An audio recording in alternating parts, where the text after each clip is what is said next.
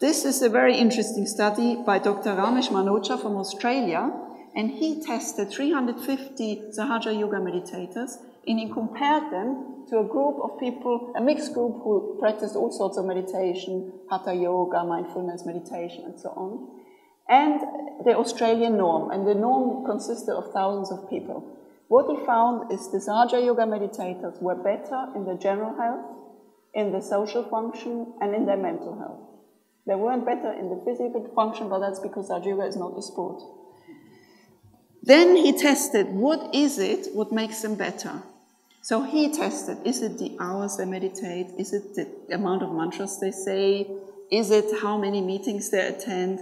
And nothing was related to the benefits other than one thing, and that was the frequency of the mental silence. So this is what works.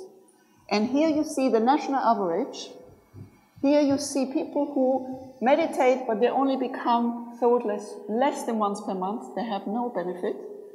Here are the ones who are thoughtless once or twice per month, no benefit. But here are the ones who are once or twice thoughtless. And you see they are significantly better in their mental health than the national average.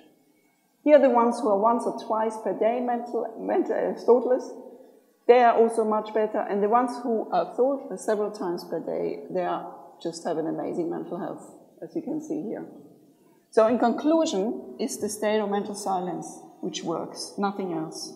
But what this means also, that means if you meditate, you need to find a meditation which teaches you to achieve the state of mental silence. Otherwise, you have no health benefits. He found exactly the same on general health, so this is physical and mental health, so exactly the same. This is the average.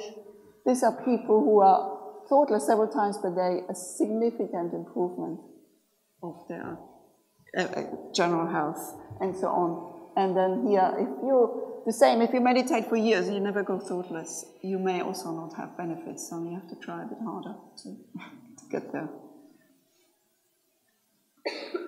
Then he measured exactly the same on a questionnaire which picks up anxiety and depression in the population. And what he found is the yogis were significantly less distressed on this questionnaire, so they're far less likely to be anxious and depressed. And again, the benefits were associated with the frequency of the thoughtless awareness. So here you can see those who are several times per day thoughtless, they are in the very low risk category. So these people will never become depressed or anxious. And then it goes down, so the less often you achieve thoughtless awareness, the less protected you are against depression and anxiety. This is a study by Simon Golochaikin, where he looked at the personality of yogis versus personality of non-yogis. He found that the meditators are significantly less depressed, significantly less neurotic, have less paranoid thoughts, less anxious, and less difficulties in identifying and expressing emotions. So these are the long-term effects.